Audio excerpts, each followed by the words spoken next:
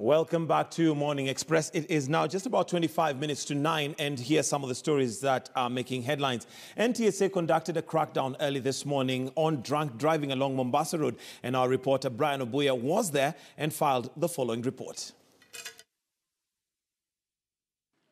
Earlier yesterday, we had officials from the National Transport and Safety Authority conduct a crackdown along the Nairobi-Nakuru highway. Now, in that crackdown, they sought to arrest drivers without proper documentation.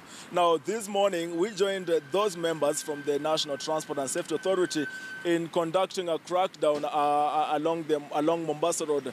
Now, where we're standing right now is at the Nyayo roundabout, at the Nyayo Stadium roundabout. Now, this crackdown did not take place here, but why exactly we are standing here is because of one of those major crimes, offenses rather, whereby drivers are driving over the spikes.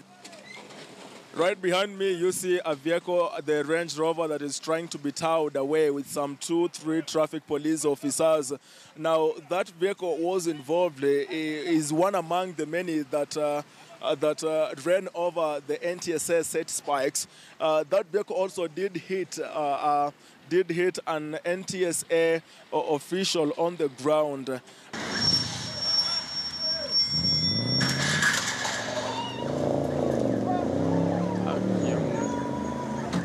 Amegonga mtu.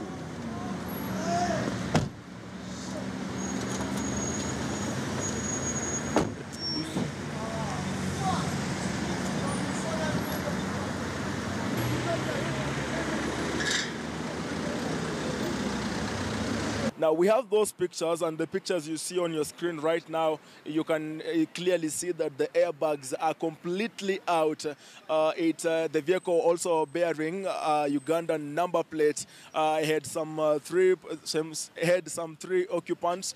We have not been able to know whether they were Kenyans or Ugandans, but we also witnessed a very tough exchange of words between those who were occupants in that vehicle. Now, if Timon, you're just able to give us that shot there, you see the vehicle is completely written off on the front side. The occupants and many others who were arrested this morning over drunk driving are currently being held at the Langata police station pending their arraignment in court.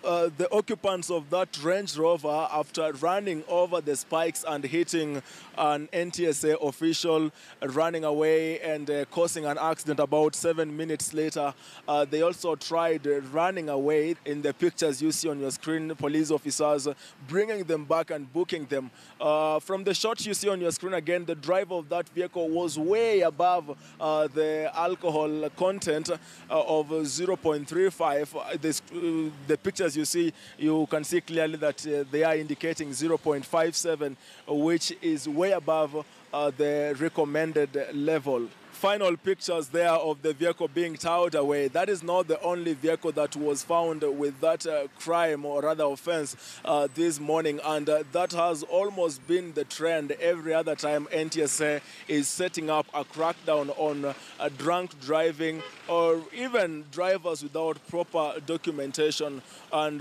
we only hoping that this type of behavior, this type of high-end impunity is coming to an end as time.